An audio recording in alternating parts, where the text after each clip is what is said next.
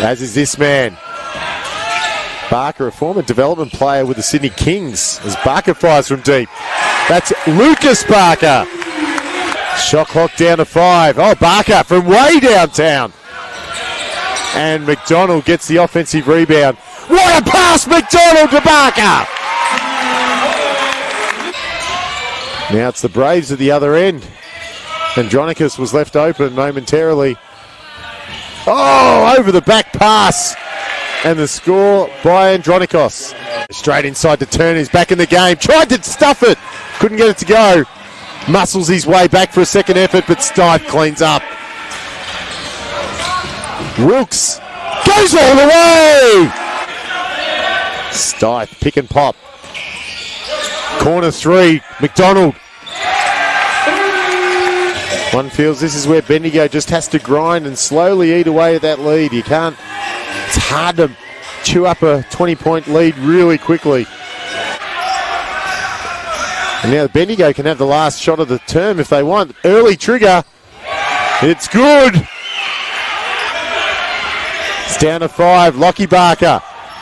He goes all the way and gets it to go to beat the halftime buzzer. Oh, Lockie Barker looks hurt.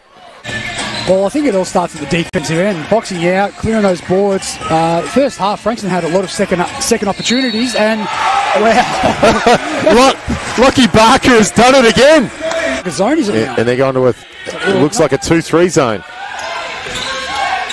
But certainly you can see the intensity's lifted a gear. Barker. What do you say to that? This is probably a different lineup that we've seen for Bendigo. It's Bell, Lloyd, Reimer, Mumtaz and Andronicus. I don't think I've seen this combination so far this season. Lockie Barker from the car park.